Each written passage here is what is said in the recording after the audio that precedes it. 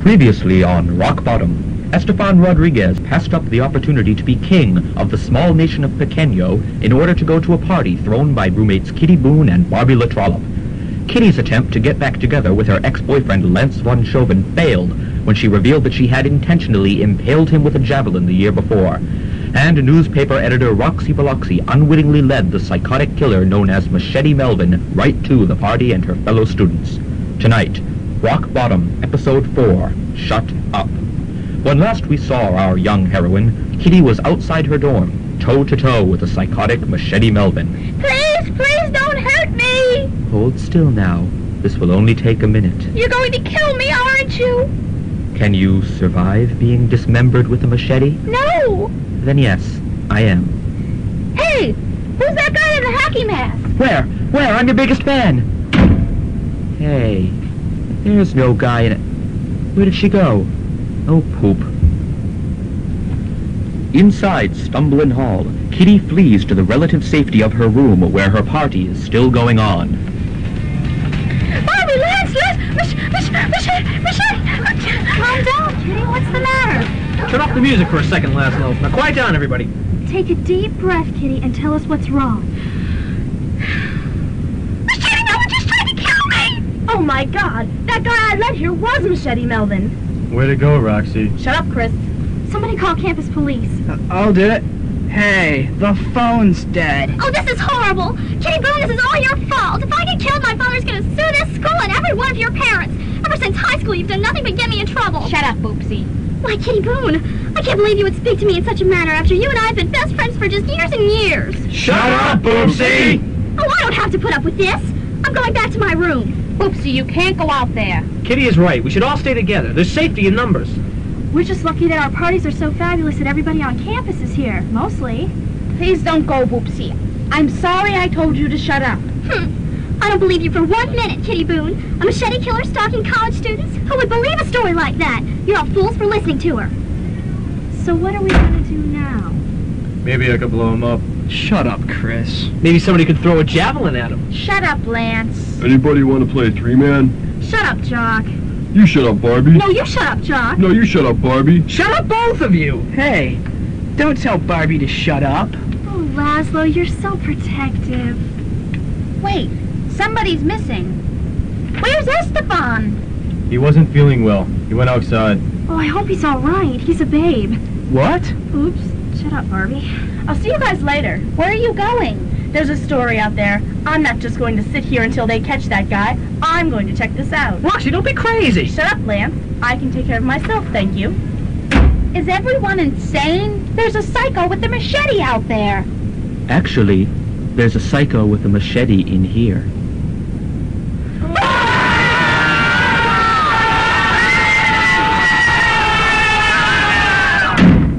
Maybe it's my breath. Outside, the frightened students scatter in all directions across campus, passing a very confused Esteban Rodriguez. Hey, where's everybody going? Machete Melvin's inside. Run! Wait! Mr. Rodriguez, there you are. Enjoying your party, I trust? Mr. Fleeson, I really don't have time for this right now. I'm sorry, Mr. Rodriguez, but Pequeño needs their king, and that means you. I ask you one last time to leave with me, now. Look, I don't want to be king of some small Central American island that nobody's ever heard of. But it's your duty, your sacred, honor-bound obligation. Shut up, Mr. Fleeson. I'm sorry, but you're starting to get on my nerves. I'm just not interested. Then I'm afraid I have no other choice. Oh.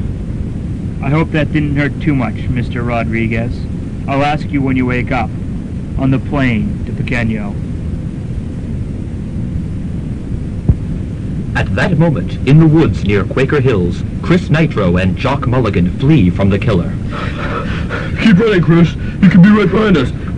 That's better. Jock, watch out for that.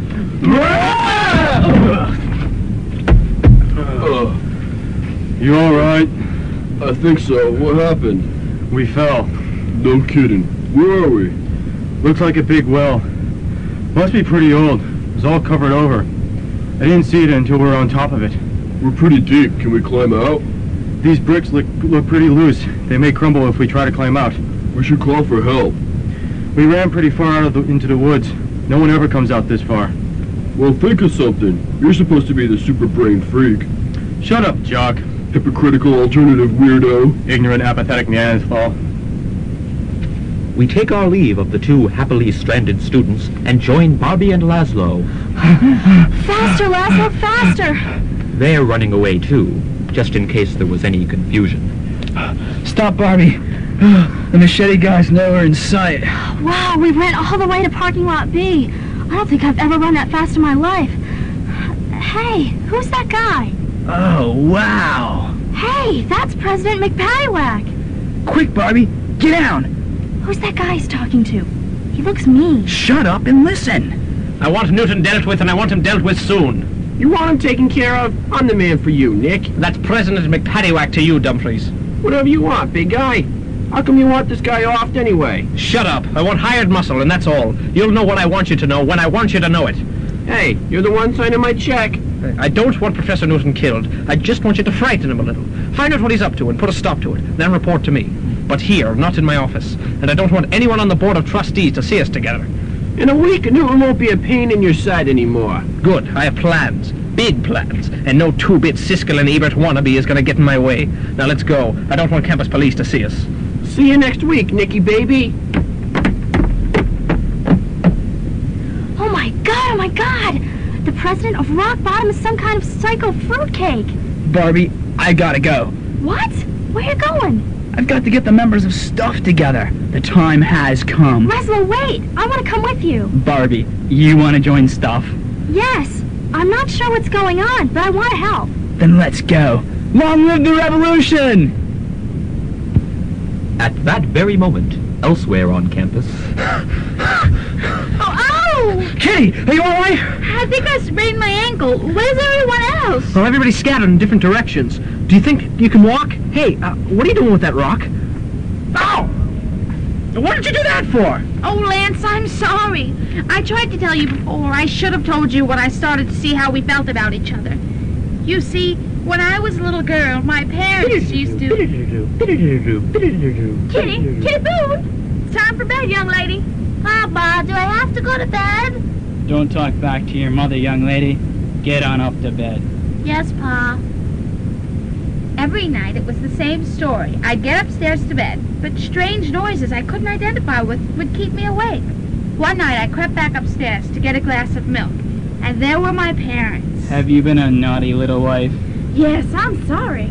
Shut up. Naughty wives deserve to be punished, don't they? Yes, hit me, beat me, and you've been a naughty husband. Yes, hit me, beat me. Ah! Pa, what are you hitting each other for? Kitty! Hit me, beat me. Shut up, Paul. Kitty's awake. Saints alive, child. Why are you spying on your parents? I couldn't sleep. Why were you hitting each other? We were hitting each other because... Because we love each other. Yes, when you love someone so much, you can't stand it. Sometimes you just have to cause that person some physical pain. Oh, okay. Good night. Good night, kitten. Sleep well, Angel. Oh!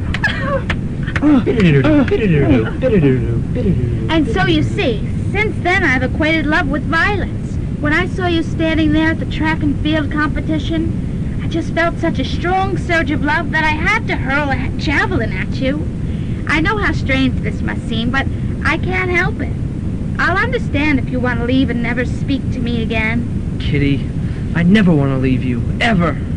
Oh, Lance. Ow! Meanwhile, back in Boopsy's room... Oh, the nerve of that Kitty Boone. She's lucky I even dared to show up at her little party, and then to make up such a story. A madman with a machete. What utter nonsense. Excuse me? Who are you? I'm Roxy Biloxi. I'm the editor of the Zenith, the campus newspaper. That rag? It's hardly worth the paper it's printed on. Nice to meet you, too. Mind if I come in? I suppose not. Have you seen a killer anywhere around here by chance? Oh, I wish people would just shut up about that. Hello, ladies. Machete Melvin, I've been looking everywhere for you. Why didn't you tell me who you were when we first met? I've been dying for the chance to interview you. No comment. Ugh! There's blood on his machete. And soon there'll be a lot more. Uh-oh. My daddy's a senator. He'll see that you get the chair. Say goodnight, ladies. Open wide. Oh, my eyes! Get the machete. I'll kill you both! I've got it! I've got the machete! Don't move, dirtbag, unless you want to get turned inside out. All right. Careful with that thing, girl. You could cut somebody wide open. Any comment on your capture by 2 college students you intended as your victims, Machete Melvin? Shut up. The next day, Sergeant Petunia of the campus police arrives to take Machete Melvin away. You kids did real good catching this guy. God knows we were stumped. We'll take care of him from here. Come on, you. I would have gotten away with it if it weren't for those meddling kids. Roxy, just what did you spray in Machete Melvin's eyes? Pepper mace? Pepper mace, please. It was newspaper ink, of course. What else would I use? At that moment, far from Rockbottom College. Oh, where am I? And so, by the power vested in me as High Priest of Pequeño, I name thee King Esteban I. Yay! Oh, no! Will Machete Melvin? Well, it doesn't really matter what Machete Melvin does now. But what will become of Esteban now that he has become involuntary king of Pequeño? Will Chris and Jock get out of the well before they kill each other? What is President McPaddywhack plotting, and how will Laszlo, Barbie, and Stuff stop him? Will Lance survive Kitty's love? And will we ever get back to just what strange Professor Newton of the English department is up to? Yes, we will, next week on Rockbottom. Rockbottom was written and directed by Brian Olsen, produced by Rob Swift, Mike Fulham, Bill Bates, and Sam Broderick, and featured Brian Olsen as the narrator, Machete Melvin and the Pequeñan High Priest, Tara Kenavan as Kitty Boone, Amy Strack as Barbie LaTrollop and Bootsy Mittens, Eric Olsen as Lance Von Chauvin and President Nick McPaddywhack, Julie Post as Roxy Biloxi, Kitty's mother and Sergeant Petunia, Mike Fulham as Chris Nitro, Rob Swift as Larry Laszlo and Kitty's father, Jesse Rogers as Jock Mulligan and Dumfries, Bill Bates as Esteban Rodriguez, Sam Broderick as Jonathan Fleeson. Rockbottom has been a production of The Tomato Heads.